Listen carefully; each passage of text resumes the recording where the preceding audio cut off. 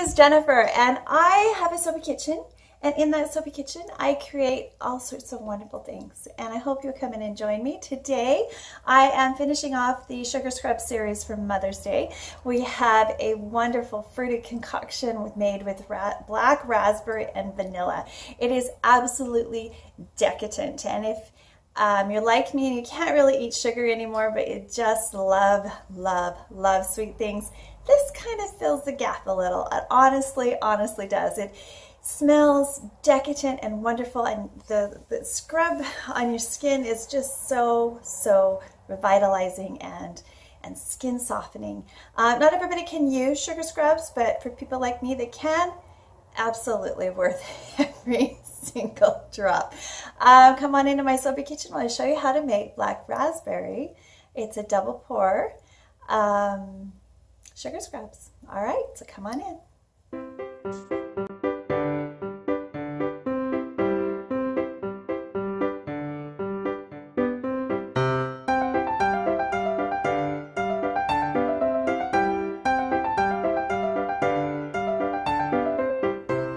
Okay, we're gonna make another sugar scrub. So I'm adding some titanium dioxide. It's because I'm using a goat's milk base and I want it to be a bit whiter. I don't know if it's going to work or not. We'll see. I've melted my melt and pour. And now I'm going to divide it in half. So I'm going to put some in here and some in here. I'm going to add our fragrance oil, today's black raspberry and vanilla, and we're going to do a bit of a swirl. So both of them are going to be scented, of course. And the company I'm using is Nature's Garden, black raspberry and vanilla. So now I'm not worried about it being too cold, because it's going to be melted down again anyway, because the minute we put the sugar in, we're going to have the same problem happen. So the smaller amount, I'm going to put a little bit of charcoal and a little bit of red, so it's going to be charcoaly red color. Okay, so we're just going to put a teensy bit of charcoal in. Just a little bit, maybe like half a teaspoon. See how dark that makes it. Not much. Not much. And then we're going to put some red in. This is red 40 in glycerin.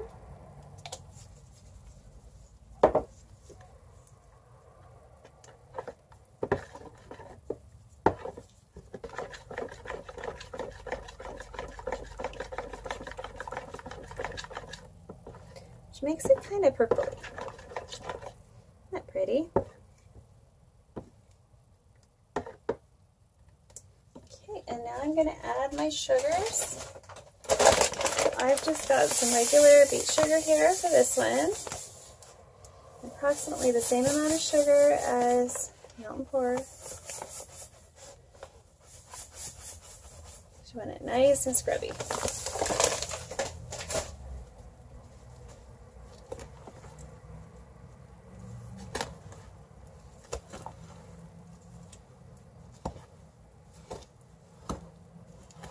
I'm going to go melt this down. Now you can mix this and then scoop it into scoops and have it look really sugary, or you can melt it down like I'm going to do and give it a nice smooth look. Alrighty.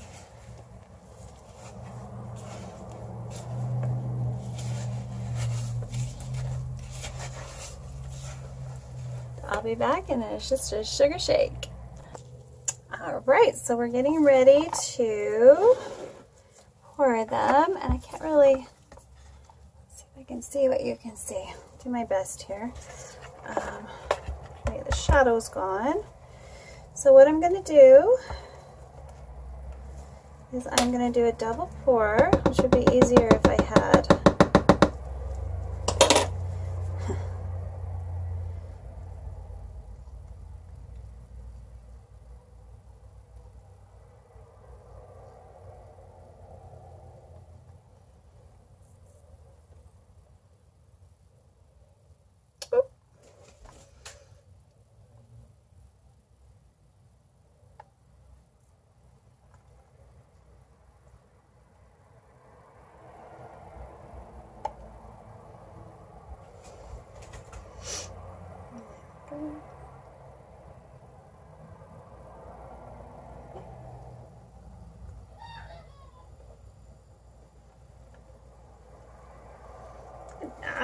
one was the best.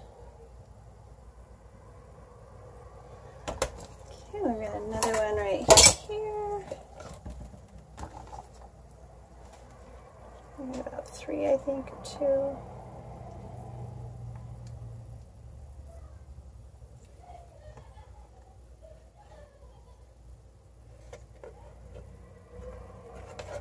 And, as usual, oops, 1 for moi. Oops. Maybe not. Well, it'll be a scoopable one for me.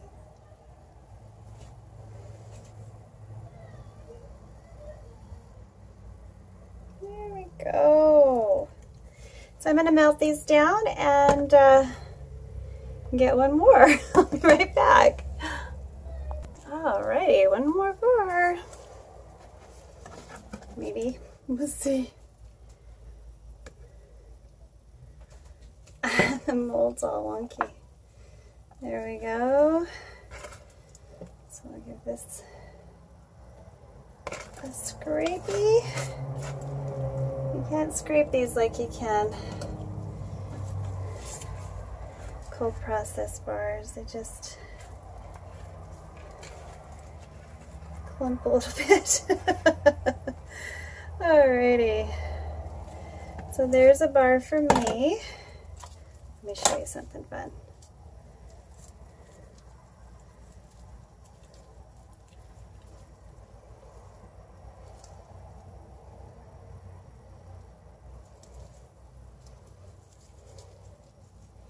Because it's still hot, I can actually take some of this that I couldn't really scrape out and just poke it in there. Let's see what I've got over here.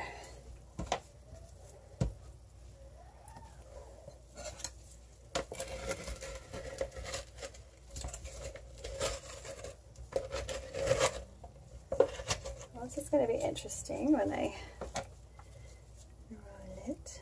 Don't know if I need all of that, but I'll put a little more white in there.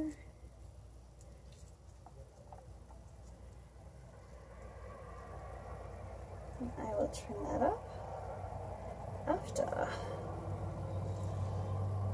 There's another one I can maybe push up.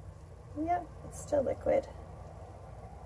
Get a full complement.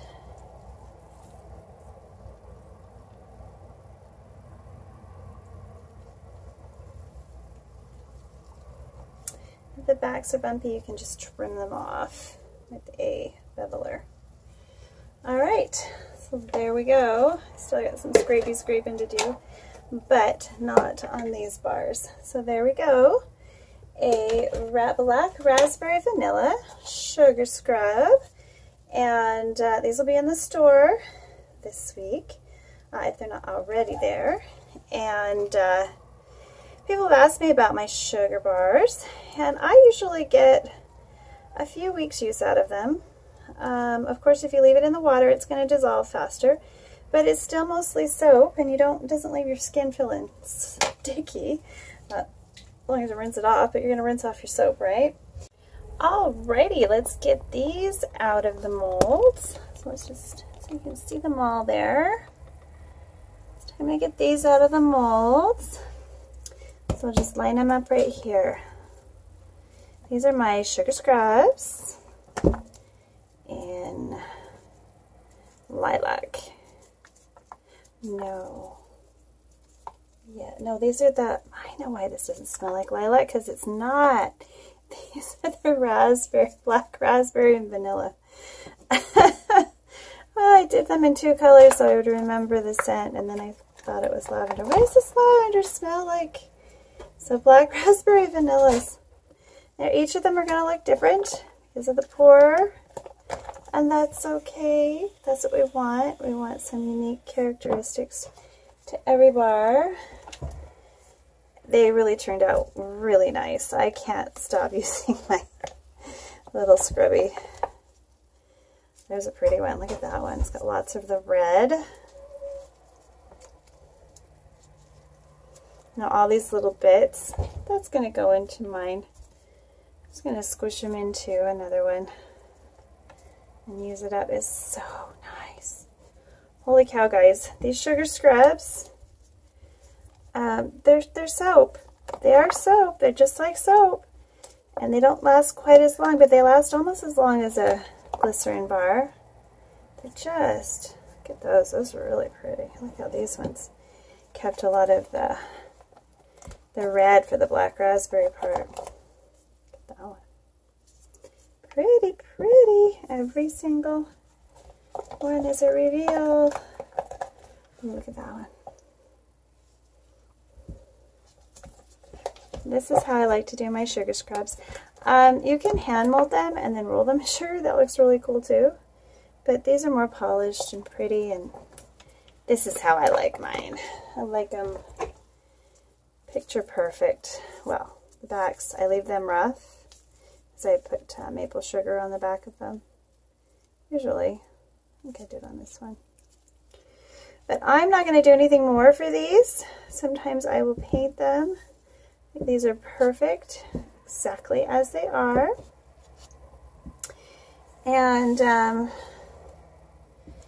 yeah, wrap them right away if you have a melt and pour that is prone to weepage. Mine is not. So these will be naked for a while, and then when I figure out how I'm going to package them, because that's kind of the thing, I will. There'll always be one out for people to touch and see and feel. All right, so until next time, this is Jennifer from Jentle Soaps, and we'll see you with the next soapy project. Still working on lots of melt and pour magic. These guys are awesome. And for those of you that have been soaping a long time, maybe this is all old hat to you, but for those of you just starting out, some fun projects that you can do and feel proud of and not have to worry if it's going to all be for naught, because these mediums are so easy to work with.